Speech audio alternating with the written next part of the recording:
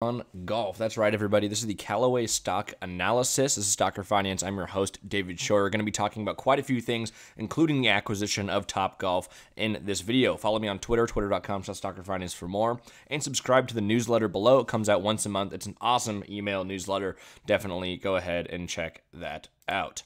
All right, so first off, let's just take a look at this quick overview here of just the stock itself, trading at $30.69 as of making this video. If we look at the market cap, it's valued at about $2.88 billion with a dividend of 0.13%. 52-week high, which is trading just below of $32.59, significantly up, though, from its 52-week low of $4.75. If we look at the past 6 months, it's up about 55, almost 56% over the past year, over almost 150% return over the past year, which is pretty incredible. And over the past 5 years, and over 250% return, another incredible return. They can tell it's completely recovered from the coronavirus or pandemic crash back in March/February of 2020. If we go ahead and look at the max chart here, from 2012 was really when this bullish trend of the company started. And I was wondering, okay, what happened during that time? How did the company turn itself around and start doing, just immense growth, especially with its, its stock price from there and the value of the company? And that's mainly due to its CEO, who took over on March 5th in 2012 and remains the CEO till this day. The company is also headquartered in Carlsbad, California. It was founded by ELY Callaway Jr. If you don't know who that is, definitely look into his story. It's really cool. And it was founded in 1982. It's pretty much the largest golf manufacturer, equipment manufacturer. They make golf balls, probably their most popular products, the golf clubs, golf balls. Now they just acquired the company TopGolf, and we'll talk about that acquisition and why I think that's really positive for Callaway as a whole and why I'm really bullish on the company because of that acquisition as well. But we'll talk about that more towards the end of the video. For now, let's go ahead and just dive into its fourth quarter financials. The next quarterly report comes in May, but we're going to go ahead and just take a look at these financials really quickly, their most recent ones. So plus 48.5% growth in club sales, plus 14.3% growth in golf ball sales, and 8.7% growth in apparel sales. That's great growth there for this company. On top of that, we look at their GAAP results here from Q4 2020 to Q4 2019. We see a slight increase in net sales, gross profit as well. You can see operating expenses also increased, though. Other income and expenses, we have a loss there, and income tax, blah, blah, blah, blah, blah. Net income/loss, they lost $41 million there. If you go ahead and look at the non-GAAP in Q4 in 2019, it's quite similar. If we go ahead and just move on to its assets, and I do apologize if I'm sounding a little funny. My nose has been a little stuffy lately. Don't worry, it's not coronavirus. I'm doing okay. I just have some allergies, and as spring is approaching, flowers start blooming, the grass starts growing, and yeah, my nose gets a little itchy, so I'm sorry if I sound a little stuffy while recording this video.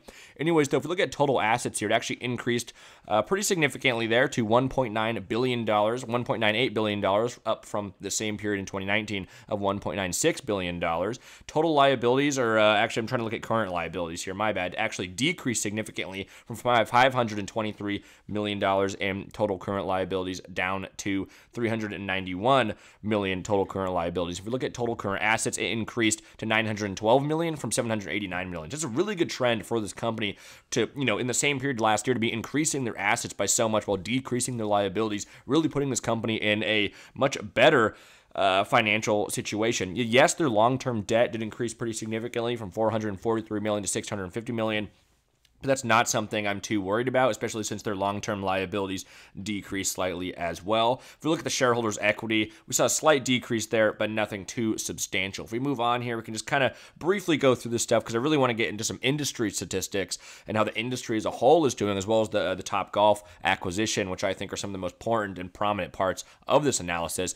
We do have a net loss in 2020 of $126 million, significantly down from a net gain or net positive net income of $79 million at the same period in 2019. A lot of that, in my opinion, is due to decreased sales because of the pandemic, people not playing as much golf, not getting out as much. I think that trend's going to start reversing. I think we're going to start seeing this company really turn around. I shouldn't even say turn around. It's already been turning around. It's already been doing very excellent in its performance. Its balance sheet is looking very solid. The company's been growing significantly. Acquisition of TopGolf, as again, I'll touch on in a second here, is an excellent acquisition for further growth for this company. But that net loss does hurt to see on the paper here. If we go ahead and move on here, we can see net sales broke down into product categories. So golf clubs, golf balls, and apparel. Then you have gear, accessories, and other. So golf clubs increased significantly from 2019 to 2020, 3 months ended. So from that quarter, increased 48.5% growth there to 170 million in golf clubs. Golf balls also increased 14.3%, and apparel as well. Now, gear, accessories, and others decreased slightly. I don't think that's too big of a deal, but I think the reason we saw such an increase in golf clubs and golf balls is because of a couple of reasons. Number one, there's been a ton of sales lately, a ton of things going on with Callaway and with different retail stores trying to get all their clearance items out of there, trying to turn over as much inventory as possible. And I think a lot of people have been taking advantage of that, especially a lot of prominent golfers. On top of that, people are really bored right now. They're getting a lot of, stimulus checks. They're getting unemployment income, whatever it might be. People have some extra cash laying around, and some people are broke as well. I don't want to, make it sound like everyone's doing fantastic right now. It's not the case whatsoever. But a lot of people do have some extra money, especially the people who are working from home now, who have gotten new jobs, since the unemployment rate is decreasing very rapidly right now in the United States.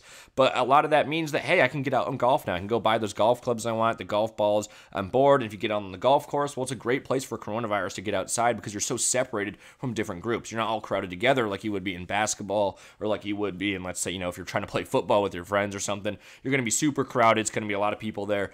Especially, soccer as well or something like that. But golf is the one sport where you really can just be completely separate. You can play all by yourself and be totally fine and content with it and just play against yourself and try to keep beating the score that you've been getting.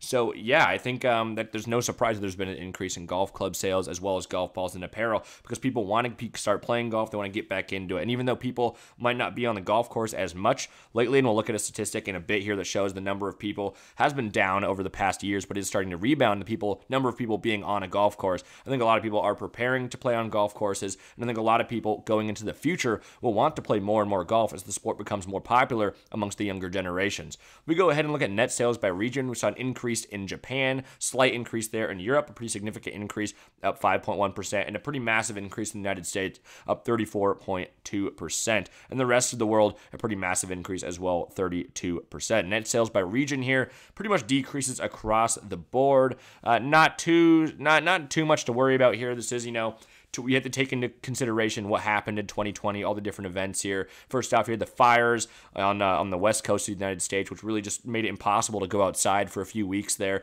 On top of that, you also have, the pandemic, everyone staying in for at least a couple of months here. A bunch of stuff's going down. California is still really restrictive, where there's a ton of golf courses in California. In Oregon, it's also being really restrictive.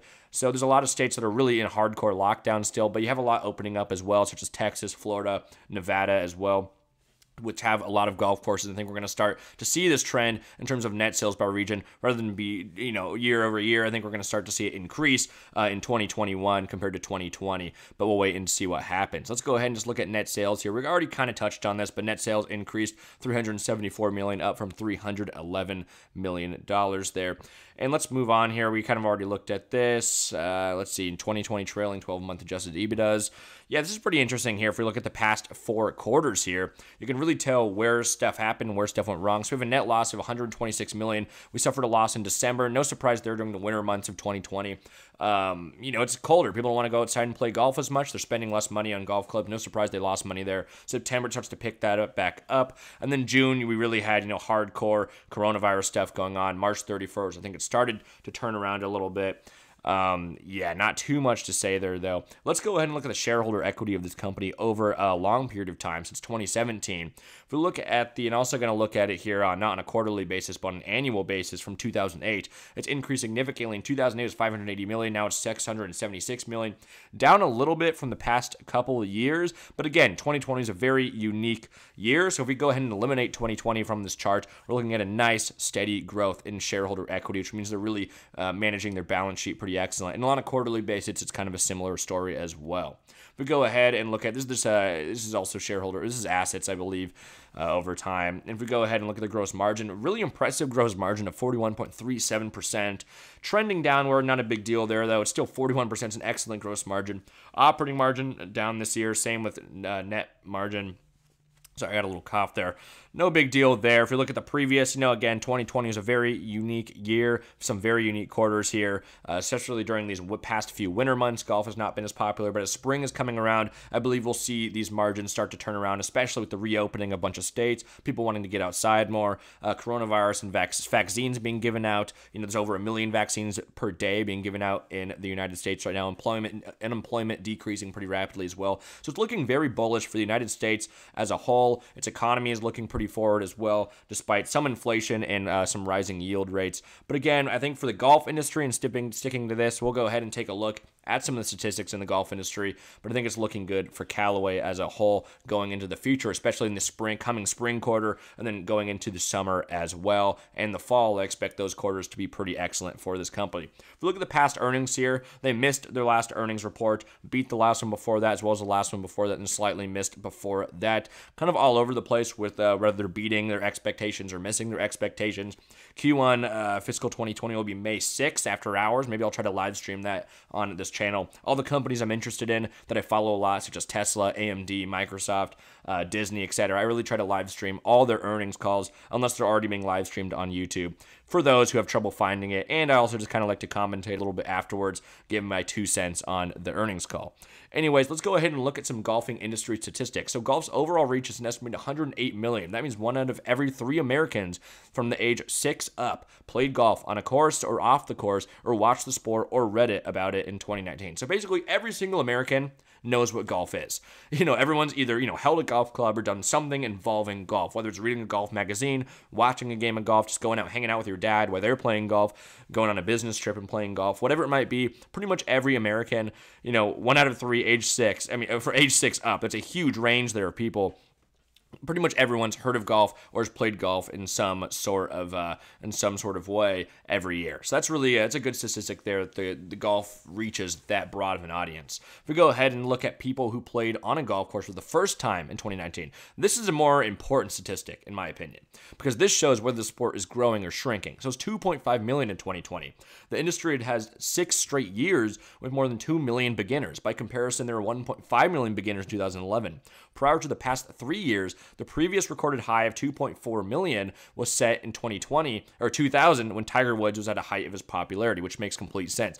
So it's really interesting here that, in 2019, they did 2.5 million people playing on a golf course for the first time, which beats the prior record when Tiger Woods was at the height of his popularity. So the fact that they beat that record as of 2019 shows that the sport is trending in the right direction. It's continuing to grow. Beginners are playing all the time. That's a really good sign for the sport. If we go ahead and look at it, said in total, there were about 441 million rounds of golf played on golf courses throughout the U.S. in 2019. That's up slightly from 434 million in 2018 due to a mild improvement in weather conditions and regions with a richer supply of golf facilities. It will be really interesting to see what the statistic is in 2020. My guess it'll be significantly down from 2019, but I expect in 2021 it'll rebound and most likely be significantly greater than this 2019 statistic, since so many people are eager to get out on the course. Now let's go ahead and look at some Google Trends here, and I compared golf, basketball, football, and baseball. As you can tell, golf is actually slightly above football overall in terms of just search interest.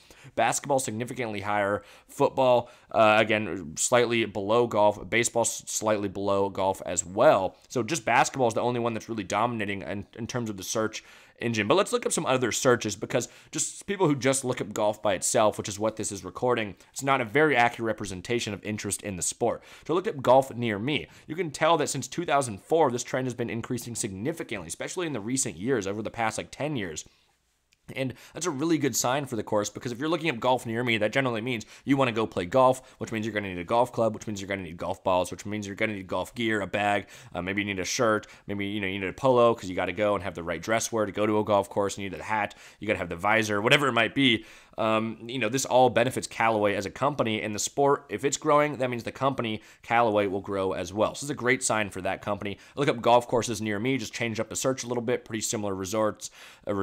Driving range near me, kind of a similar search as well, very similar results as well for that. So all good statistics there. Now let's look at the number of participants in golf on a golf course in the United States. And this is since 2006. So this is actually experiencing a significant decrease, and then it's starting to rebound since since about 2016. We saw it level off, and then it seems like the sport as a whole, or number of people playing on a golf course, has started to rebound. I'll be interested to see again what the 2020 statistic is, but I suspect the 2021 statistic will be more along the lines of the 2012, 2011 levels, which will be up significantly from the 2019 levels. Now, why is it decreasing over time according to this chart? Why is that happening, and why did it start to level off?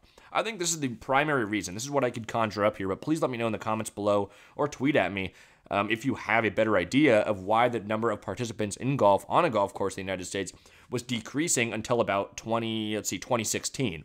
Well, the reason for it is, I think simply golf was more of an older sport. On top of that, it was a very male-dominated sport. And I think what was going on here is I really saw a shift to where more women are getting out on the course from about 2016. And on top of that, I think what we're seeing is, yes, a lot of those older golfers were starting to die off. They were aging out of the sport. They can no longer play due to injuries. And so it took a while for the new generation to grow up to be old enough to where they can start going out and play on the sport by themselves without having to go out with parents and stuff.